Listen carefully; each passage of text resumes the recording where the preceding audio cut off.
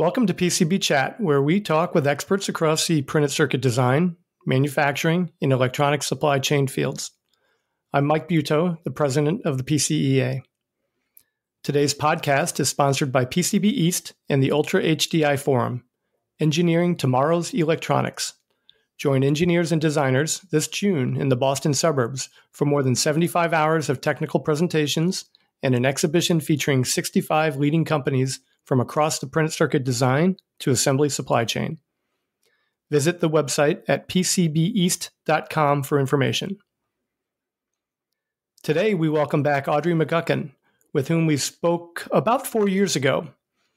Audrey spent 22 years with Jabil in a variety of roles, culminating as Vice President and Chief Talent Officer. She has lived and worked across the globe with assignments in Singapore, China, Taiwan, Japan, the US, Germany, France, and Spain. 7 years ago, she founded Audrey McGuckin Leadership Solutions, where she consults with CEOs and CHROs to solve complex business challenges through innovative talent and people solutions. Welcome back, Audrey. Thank you, Mike. It's a pleasure. One of the interesting things to me about the McGuckin Group is that you conduct surveys that help drive their businesses. And when we last spoke, you had been interviewing chief executives about work-related issues, and perhaps not surprisingly, they said number one was talent acquisition. Even despite the layoffs that have been announced of late by some high-profile companies, unemployment rates, especially in the tech sector, are hovering around the high 3% mark, maybe even a little bit lower in our industry. So I'm guessing that talent acquisition is still the number one issue among executives today. And that would be a good guess, but maybe not 100%. And what I would say, Mike, is one of the things that we help organizations do at the McGuckin Group is we help them grow their business. Specifically, we help them grow their business with the number one barrier to entry, which is talent and leadership. Often, people think about that as just talent acquisition. But one of the things that we do as an organization is we look at it around what we call the 6 Bs. What I mean by that is, what talent do you need to buy, which is talent acquisition? What talent do you need to build, which is developing leadership talent? What talent do you need to bind, which is retaining your top talent? What talent do you need to bounce, which is what talent do you need to exit? So there's what I would say is it's not so much now about talent acquisition, but it's more about the employee life cycle. And specifically what we're seeing is if organizations have top talent that are really connected with their customer, they do not want to lose that talent. They do not want to lose that talent. So I think it's broader now, Mike, than when we perhaps first talked. Well, let's tug on that leadership thread for a moment. So how far down the org chart would that go? Is that just focused on the C-level suites, or are you looking at the middle management level as well? And I love that question. And here's how we think about it. The jobs that are at the intersection of strategy and execution are middle managers. Those are the guys and gals that really have to make it happen, right? They're on the front line. And so when we talk about talent and we talk about building leadership capability, certainly there's work to do at the top tier, but we think where the money's at is at this middle manager level, which is, boots on the ground and connecting with the biggest, broadest section of the people in your organization. And they're responsible for connecting your big, audacious goals to execution. And it's those middle managers that are so important. And when we're talking about the middle management, is part of what you're doing helping leadership pinpoint who in that group are the best candidates to take to the next level, or is it broader than that, where you're advising them on how to grow all of their staff, really, to the level that they may be capable of? Yes. Let's think about the 6 Bs again. One of the 6 Bs is, how do we build our talent? So how do you build leadership capability at that middle manager level? Another one of the Bs is, how do you boost your talent? So trying to identify who are the highest potential middle managers that we think can make it to the next level. And so there's different strategies for different groups of employees. But here's the kicker. The kicker is, what is your business strategy? Are you trying to enter new markets? Are you trying to grow in certain segments? Are you trying to grow in certain geographies? And on the basis of that, that's how you really define your talent strategy. Talent strategy might seem like a big word or 2 big words, but it's really about, what are the tactics that we're going to deploy with our talent? So you really do start with the organization's business objectives. Yes, always. And we're pretty crazy about that. We hate to do work that's in isolation of the business strategy, because what's the point? That, we're really trying to create this line of sight to say, what is the point? And we know that executives and leaders, they're short on time, they're short on budget, and so they want to differentiate. And so how you differentiate is on the basis of your business strategy.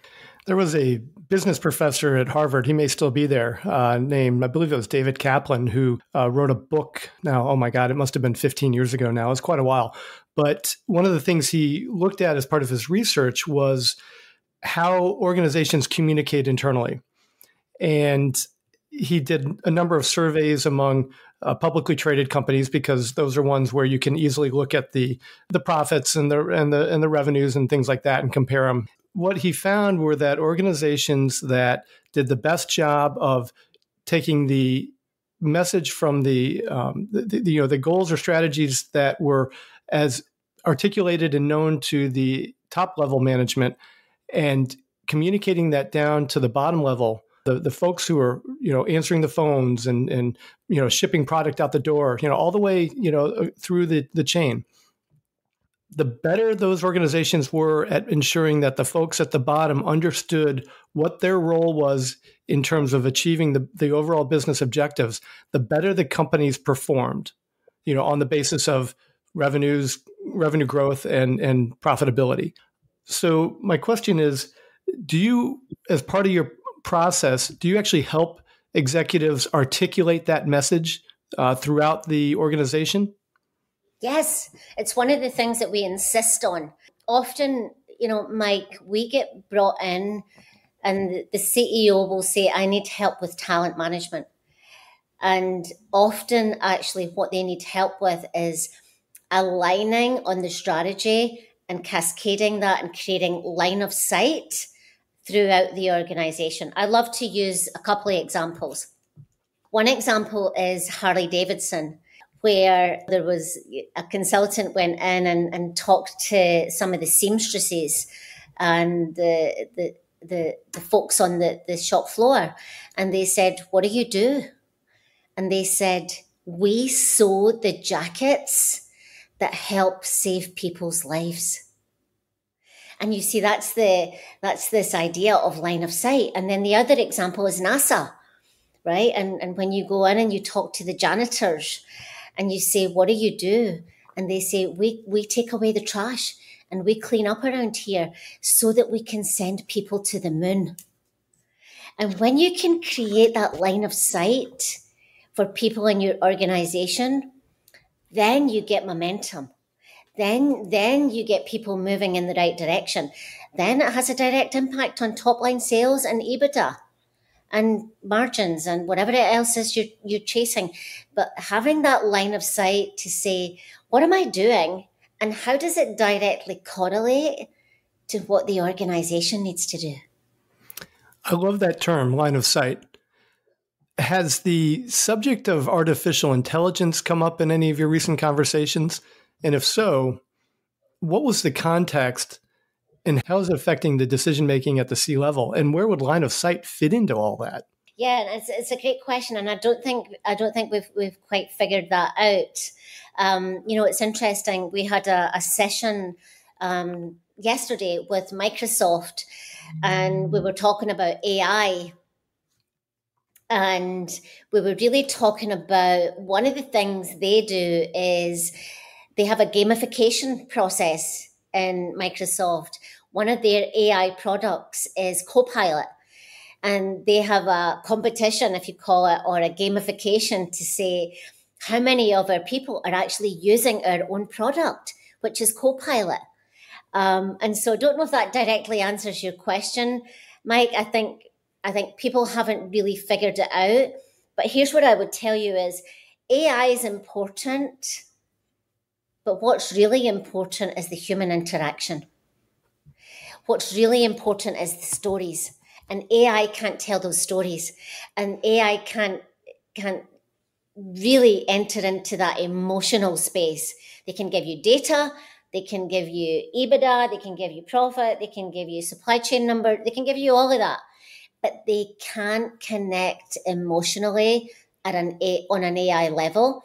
And that's what we talk about from a leadership perspective is the capabilities for leaders that's in short supply and high demand are capabilities like empathy, capabilities like vulnerability, capabilities like courage.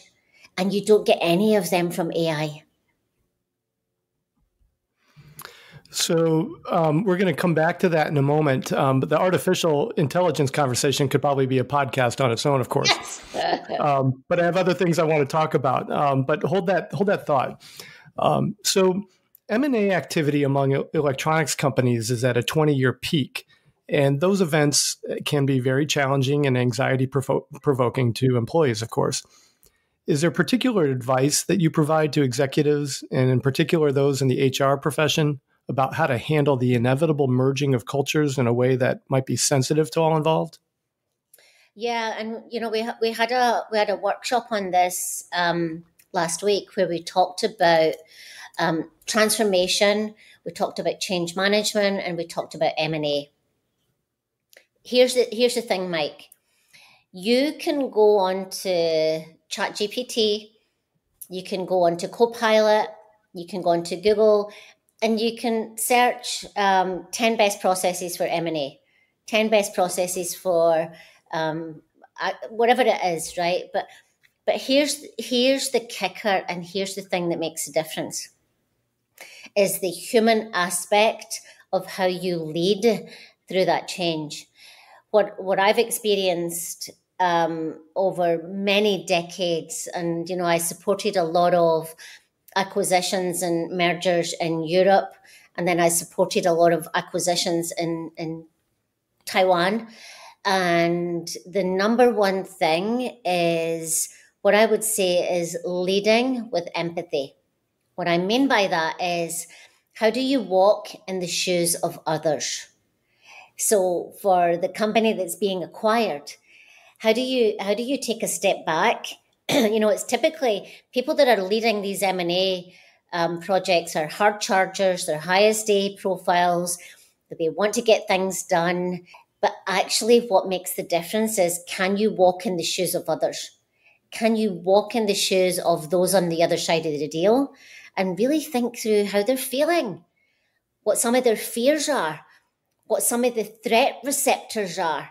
Because when we have the threat receptors in our brain, we go into fight or flight mode. And often that's not part of what's talked about in the project plan for M&A deal. We'll go through supply chain, we'll go through engineering, we'll go through HR, we'll go through all of those things. But very rarely do we talk about the human side. And one of the things we're famous for at the McGuckin Group is being human-centered, which means walking in the shoes of others. Now, you did an acquisition of your own a couple of years ago. How much of what you have learned and put together as part of your own strategic advice were you able to put into practice? And maybe what lessons, if any, did you learn from your experience? Yeah. Again, a great question, Mike. And, one of the first things that we did is we said, as soon as the deal closed, we said, let's not make any moves until we talk to the end users. Let's not make any moves until we talk to the people on the receiving end. And let's ask them how they're feeling. Let's ask them what their greatest fears are. Let's ask them what they're most excited about. And then how do we create an integration plan where they feel part of the family? I think one of the biggest mistakes that people make in acquisitions is they focus on the transactional versus on the human side. We did a lot of things, like we did happy hours, we did a lot of social events, we connected with the people, and we connected with the customers on the other side. I know you asked me that there were any mistakes that we made, and I think one of the mistakes is we knew that to be true. We maybe never moved fast enough, and we didn't do that right at the front end. And so we tried to do it early, but doing it even earlier, I think would have made a difference. Interesting. We're always learning, of course. You mentioned a moment ago about some workshops that you produced. How often do you do these, and who would you expect to come? Yes. We have what we call workshops every month. And one of the reasons we do that is to build community. And we invite CEOs, we invite executives, we invite VPs. We try and keep it at that higher level for those workshops. And we make them very interactive. And we talk about, challenges that they're facing, and we share some thought leadership. The biggest reason we actually do them is to share thought leadership and to create peer learning opportunities. Why do I say that? When I was with Jabil, I had the opportunity for 5 years to collaborate with Harvard Business School. And we took our executives in the spring and the fall every year for 5 years. And we had the best professors that you could think about in the world participating in those sessions. But when we did the evaluation of what did you find most valuable, what those executives said was the peer learning, the peer-to-peer learning. And that really stuck with me, this idea of we learn from each other. We don't learn from necessarily a keynote, and we don't necessarily learn from professors, but actually where the learning takes place is through peer learning. And so one of the reasons we do these workshops is to create peer learning opportunities. And I'm so grateful for a lot of our clients and a lot of our community who share, here's the biggest mistake I made, and I wish I hadn't done that. Or here's one of the things I did and it proved to be exceptional. And when people can hear that in real stories, it's powerful. Yeah, I could not agree more. And in fact, that is the same thing that we've experienced with all of our professional events. It doesn't matter how high profile the speakers who come in. I mean, that might get somebody through the door, but once they're there, time and time again, they say what they really want is more time just to talk with their peers. Yes, because think about the intelligence and the experiences in the room when you get some really incredible leaders together, and sharing that is so powerful. So anytime we do a workshop, Mike, we typically have what we call a schema, which is rules of thumb, which is if it's a 1 hour workshop, we typically do 15 minutes on keynote, and we do 45 minutes on peer learning. And these are done in person or via Zoom? These are done virtually. Yeah. The reason they're done virtually is because most of our network and client base is spread across the globe. So it's difficult for us to include our Asia executives, but we tend to do it at lunchtime. That means that we can capture Europe and California and the East Coast. So we do them virtually. And so inside of that type of an environment, how do the attendees talk to each other as opposed to just being, I'd say, sort of lectured to by the speaker? We have kind of some special sauce that we use, and I'm getting a little bit technical now, but when we first have people come in the room, we have them go and chat. So that's the first time that they interact, and we ask them how they're doing. The second thing we do is we do a poll, and that's the second way that they interact, is through a poll. The third thing that we do is we ask people to raise their hands. Sometimes what we'll do is breakout rooms, and we'll do smaller sessions, and then we bring them back into the main auditorium online, and we have a conversation. So we have a pretty unique way of creating psychological safety where people feel like they can talk. Right. Because that is harder, I think, to do, online, where you don't necessarily know who else is listening and what their motivations are and all that. Congratulations on coming up with a way to overcome that barrier, right? How would somebody participate in this? Yeah, they can go to our website, which is www.mcguckingroup.com. The other thing that they can do is send me an email, audrey@mcguckingroup.com, and we'll get you on our mailing list, and you'll see some of the topics that are coming up. It's things like change management. It's barriers to entry. It's building human-centered leadership. Really topics that are top of mind. And, we try and poll our community. No, we don't try and poll our community. We poll our community and we ask them, what do you want to hear about in the coming quarter, and what's top of mind for you? And what I would say is, every time the thing that's top of mind is talent, leadership, and people. And it's some variation of that. So, a few moments ago, we talked a bit about the capabilities, right? The empathy, the courage, the vulnerability.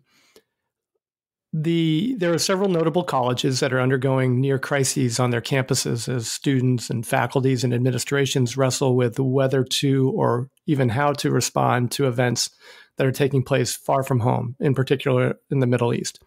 Now, I'm not going to ask you to weigh in on that specifically, of course. Thank you. Right. A while back in your blog, which is on your website, you spoke to another complexity that many businesses had to understand and develop ways to address, which was DEI, or diversity, equity, and inclusion. So all of the encampments aside, do you see parallels between what's happening today on college campuses and the DEI programs in the business environments in terms of the strategies that business leaders could use to address them, and perhaps the lack of a playbook for doing so? What a complex question. Sorry. But I really think that I don't want to, preempt your answer, but I mean, I think that you kind of hinted at it towards, a little while ago with some of these leadership capabilities that you stress. Yes. And, there's the phrase of DEI, which is diversity, equity, and inclusion. And what we like to focus on at the McGuckin Group is inclusion. And the reason we like to focus there is because we think that's directly correlated to leadership. And the next connection point is, as a leader, how do you create an environment where everybody feels included? How do you create an environment where everybody feels like they can contribute? And we think that the number one way to do that is empathy. And empathy is walking in the shoes of others. I've said that before. And so how as leaders do we do that? And that is not easy. But one of the ways you do it is, we think, is to create platforms for storytelling, to create platforms that allow leaders to tell their stories. I'm going to get practical with you, Mike, now for a minute, but we use a process of sharing your story in 6 images. And that's different to saying, here's my LinkedIn. And it's different to saying, here's my website. And it's different to saying, here's my ethnicity or here, any of those things. But what are the stories that shaped your life? And, you know, we were working with a company in headquartered in Taiwan, and we had a lot of feedback from some folks that said to us, oh my goodness, that's going to be difficult for white female leaders to connect with 60-something-year-old Taiwanese leaders. And here's what I would tell you is we never stumbled for a moment because we so believe in what we do. And I told my story in 6 images, and our CFO, Catherine Sherman, told her story in 6 images. And then we asked the CEO of our client to pick an image and tell his story. And I can tell you that there wasn't a dry eye in the house. And so when we can connect on a personal level, and when we can connect through stories, we can break through barriers that no other people can break through. I'm just going to let that sink in for a moment. That was a really elegant answer. Thank you. I mean, I've been struggling with how to position myself in all of this, and that's a very nice way to put it. Mike, let's talk about that for a minute, right? One of the interesting things is my 6 images is my first image is a newspaper clipping from 40 years ago. I'm trying to work out my age. It's a newspaper clipping from 40 or 45 years ago. And I grew up in a small mining village in Scotland that had 1,000 people. And the newspaper clipping was about a 3-year-old girl who had been found dead. And the dilemma was, there was 2 girls babysitting her, and then there was a farmhand who had learning disabilities that it was eventually convicted for the murder of the 3-year-old girl. But at that time, I was 10 years old, and there was a lot of debate around whether that was true or not. And so I ended up being a pen pal to a convicted murderer when I was 10 years old for 5 or 6 years. And I look back on that and I think, goodness, why did my parents allow me to do that? And one of the things that I realized is I'm so committed to what I think is the right thing to do. And so that image tells the story on part of my leadership. Another one of my images is my daughter, Emily. And when you see the image, she's happy and joyful, and yet Emily suffers from depression and anxiety and had suicidal thoughts. And the reason I share that image is because we have a mental health crisis in the world that we live in today. And when you can be vulnerable and when you can share your story, the person on the other end feels like they can tell their story. So that was perhaps a long answer to your question, Mike, but wanted to provide a little bit of color to that. No, but it's very human, right? And I think that, what I'm hearing is that these are ways that folks in different positions within the organization can break down any barriers, whether they be perceived or real, in terms of background, education, socioeconomic status, you name it, right? Because it can be intimidating, I think, for somebody at the lower level to talk to somebody that, hey, look, they're in the papers, they're a billionaire. Like, how do I have that conversation? Why would they even care what I think? And vice versa. I mean, I could imagine that folks that are talking with Wall Street every day and meeting with, with Bill Gates or Jeff Bezos or something like that might say, well, like, I can't talk to somebody who's, making $25,000 working in the mailroom, because the last thing they want to do is hear from me. Like, it's just going to come across as pedantic or whatever. And yet it has to happen, right? Yes. And what I would say to you is it has to happen, but the leader owns it. The leader at the highest level owns it. And, if we think about Satya at Microsoft and, what Satya went through with his son, Zain had cerebral palsy. And that was one of the moments where Satya really developed empathy. And Satya, as the CEO at Microsoft, is now known for being one of the most empathetic leaders that exists in the world today. And he would tell you that was a learned skill, and it was a learned capability that he had to learn, as part of his career. But it was something that was important to him.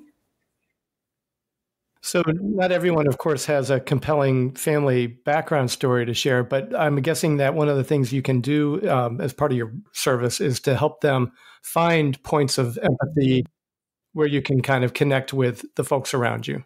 Exactly. We were just working with a leader at Cardinal Health, and he's a pretty senior executive, and he said, when I first created my 6 images, they were very transactional. And he said, through working with the McGuckin Group, I learned to be more vulnerable, and I learned to dig deeper, and I learned to really think about, what do I want to be courageous enough to share? And it can be from small things to really large things. But here's the kicker, that it has to be deeply personal. So this is why I bring people like Audrey on this podcast, is because they so challenge my set ways of thinking and all that. So this is, and conversation has gone in ways that I never would have predicted. So thank you for all that. I feel a little guilty now transitioning to the commercial I have to do, which is to remind listeners that the podcast is sponsored by PCB East and the Ultra HDI Forum. Visit PCBeast.com for information. So that seems really out of place right now. So I'm going to end on a more straightforward question. Are the Rays going to win the division this year? Yes, absolutely. So that folks who don't understand where this is coming from can pick up on it. Do you want to explain your ties to the Tampa Bay Rays? We actually did some. I'm based here in St. Petersburg in Florida. And as we were launching our business, we actually did some work with the Tampa Bay Rays. We did some work with them on leadership. We did some work with them on empathy. And as I came to Tampa Bay 25 years ago from Scotland, and when I put my feet on the tarmac in Tampa Airport, I knew this was going to be home. So this has a really special place in my heart, and that's my connection. Great. Well, that brings us to a close to today's episode. I want to thank my guest, Audrey McGuckin of the McGuckin Group, and I hope that folks who are interested will reach out to her. For PCB Chat, this is Mike Buteau. Have a nice day.